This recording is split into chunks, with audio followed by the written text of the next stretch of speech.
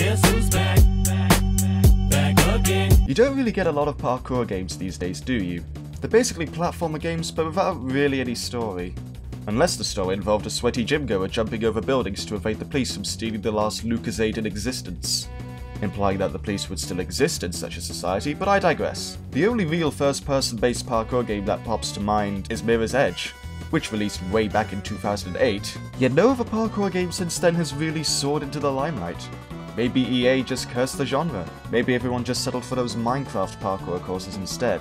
Or maybe they exist nowadays as simple concept pieces to practice creating first-person jumping physics with subtle convoluted elements to a story, weaved in like subtle seasoning in a meat patty. Which brings me on to the latest outing from Manning Media, Back Again, as asked by the chiropractor as the gamer with posture pain walked into the physio. Back Again is the second video game outing from fellow brummy Dexter Manning of Manning Media, after his visual novel/action game Flappatron. And while that game is more about... Back Again is a much more laid-back experience, personally. Aside from all the anger and rage as you keep failing and falling into the pit of despair and being sent back and hearing the repeating voice line "Back again" over and over again. The gameplay is simple.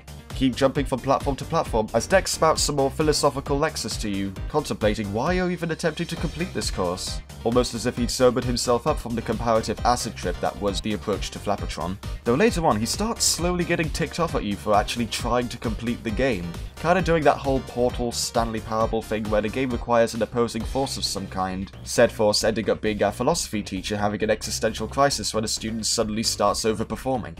The game as a whole is a relatively simple experience. No more waiting through long cutscenes to get to the fun gameplay. You're thrown straight in with only move and jump as your controls, over a path of platforms over a space void inhabited only by naked mannequins, some footage of which I don't think I'm allowed to show on YouTube.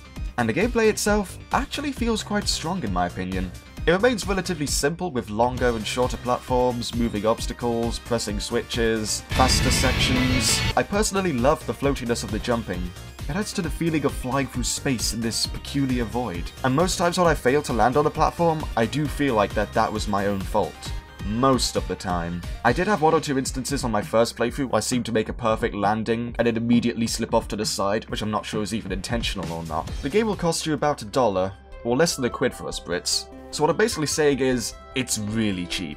It's a simple game that'll last you an hour or two, depending on how well you tackle the puzzles. So if you are looking for a short, highly budget game to enjoy, I would recommend this one. With that being said, is it weird that I find this game slightly relaxing in a way? The music for it sounds absolutely fantastic and helps set up the feeling of euphoria and progression really well as it layers on as you beat each checkpoint. I don't know, for something that markets itself as a rage game, I didn't really rage that much during it. Sure, it's annoying when you slip off and are sent back to a checkpoint, but the checkpoints are generally pretty generous and it utilizes fairly standing platforming tactics to get you through in the best way. Hell, even the puzzle progress is saved each time that you die. Maybe I've just played too much Geometry Dash over the years, although if you quit the game and then come back later, it will send you right back to the start. Because it's all or nothing for this game, you gotta be in it to win it as Dex puts it himself. The game's definitely short enough so far. The real challenge is in survival mode, where it really is all one attempt with no checkpoints. It also feels like it would be an interesting experience for speedrunners, though a timed option isn't available right now, though it would be really cool to possibly see one in the future if time allowed. But in summary, Back Again is a good, well-working casual rage parkour for those looking for a fresh couple-hour-long game to experience in their Steam library.